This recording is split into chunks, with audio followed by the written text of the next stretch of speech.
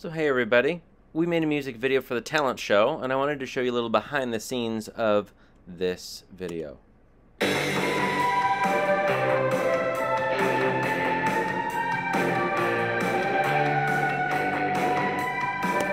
Alright, so you may know that song Walkin' to LA. We did Walkin' to HB, because our school is Hillbrook, and we needed 2 letters. So started off in Logic Pro and built the entire song from scratch. So I grabbed our original one, figured out just a quick Google search that we're in the key of G minor. And what I love about Logic Pro, among so many things, is that the tempo, I can adapt the tempo. So this is measure 1, and it grabbed that from the song. Measure 5, perfectly in time. So this was recorded in the early 80s, probably not to a click track. Looks like it was actually not to a click track, and the tempo shifted, and I was able to actually play along with it, both to learn the song, to record the song, and then to go back and forth between the original and the recording we have to get the tones just right and get it as close as we can to the original. So this is the original.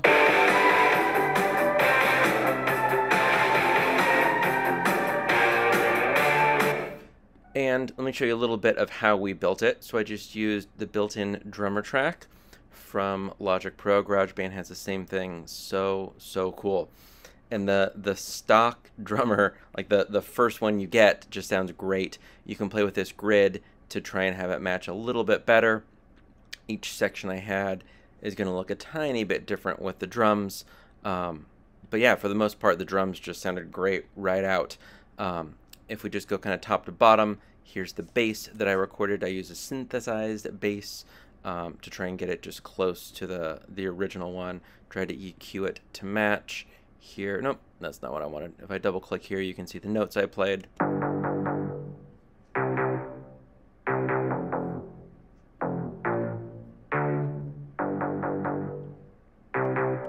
right, let's listen to those just together.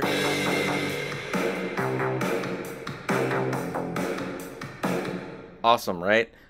Keyboards, let's open up this group and look. Quick Google search taught me that the OBXD synthesizer is what they used on this recording. So I was able to find a synthesizer as a plugin, played with just all the different sounds, and found one that sounds pretty close. Here's the synth by itself. Drums and bass. We're pretty close there. As it turns out, I play guitar, so I was able just to add guitars as well, and so now we have drums, bass, synth, and guitar. Here's our intro.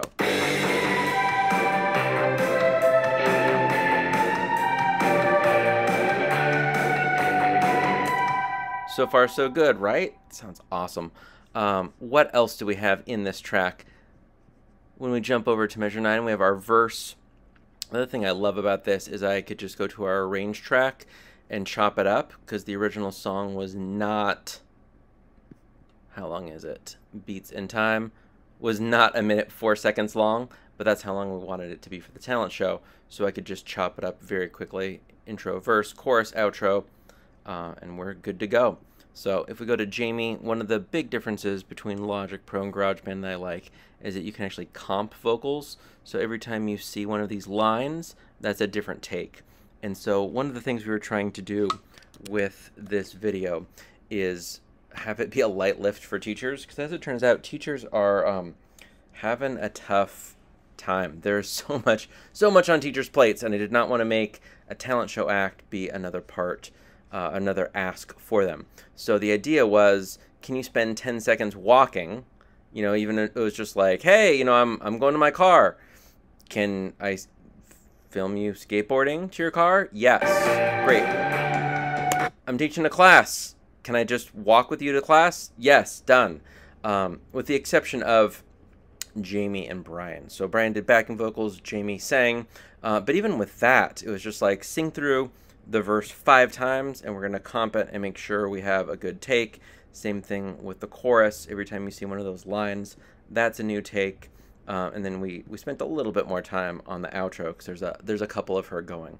So here is, let's go back and listen to that original, shall we? Let's hide all the vocals. Here's our original verse.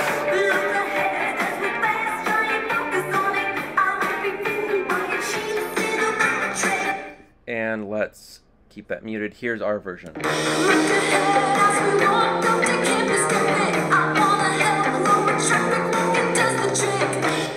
I also love that I was able to play a little bit with the guitars.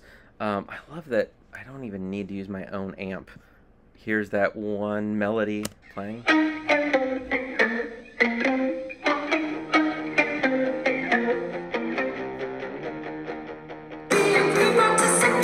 Right, and we're off to the races. So I think I walked you through a little bit. I could talk about Logic Pro just for so long. This is how we built that, exported that, and brought that over to Final Cut Pro. And I just filmed a bunch of different groups. The great thing about the music video is that we chose not to have like a band sing along, so it's just a lot of getting people walking. So let me see. Let's just hide that volume. So we have maintenance team walking back, third grade team walking, there's Helen, our librarian, junior kindergarten, of course had to be cute, there's Greg skateboarding, we looked at that earlier. You know, and sometimes walking up to Marchmont, we actually walked up Marchmont Drive. There's, by the way, that's Jamie and Brian who sang on this, but it was sometimes literally just, you know, seconds of people waving. One of the other things I love about what we ended up doing is I was able to get something from motionvfx, a plugin called Music Video. And so I use this one a lot where it'll change the colors. That's a LUT, L-U-T, it stands for lookup table. It's basically just a preset. So you get these really cool looks with very little effort. Here's another one that looks great with kind of the light leaks, some film grain. So I played with this one right here a lot, just to very, very quickly get me a pretty cool effect without having to spend too much time on it. So here's the original, and here it is with the LUT. You can see how like the ground, the greens become red, which is pretty cool. And then here's the original third grade walking, kind of underexposed, and ran it with purple this time. There's the purple again. And then here's what I love about this motionvfx is that we actually get the karaoke-style closed captioning. And this is keyframe. So if I click on this, I was able to just type in the text, and then right over here, you can see it animates in. I could keyframe the color. And so as time goes on, drop my mouse right here. Depending on the percentage of animation, I can change my color. Let me undo that because I want to leave it the way it was. And so as Jamie sang, I could animate that. So captions are important for accessibility. Anytime you're doing videos, please, please, please add captions.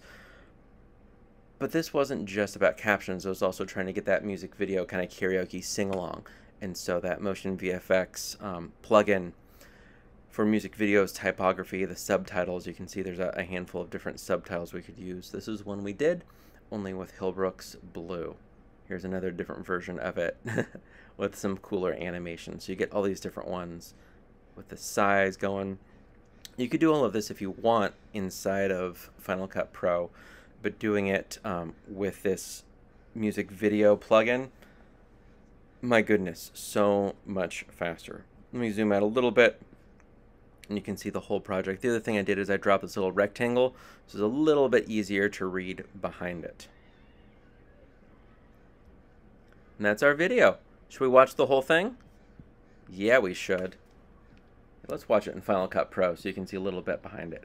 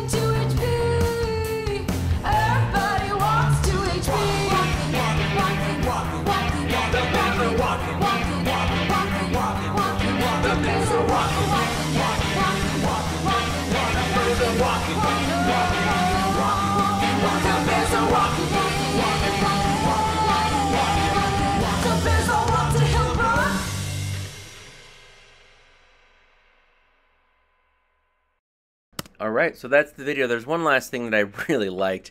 There are a couple different spots that I think this is the best example of it where we speed ramped.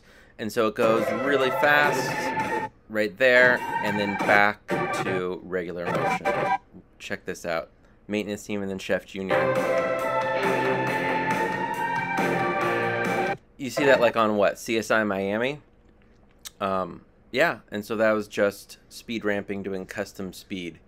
And that's the video using Logic Pro, Final Cut Pro.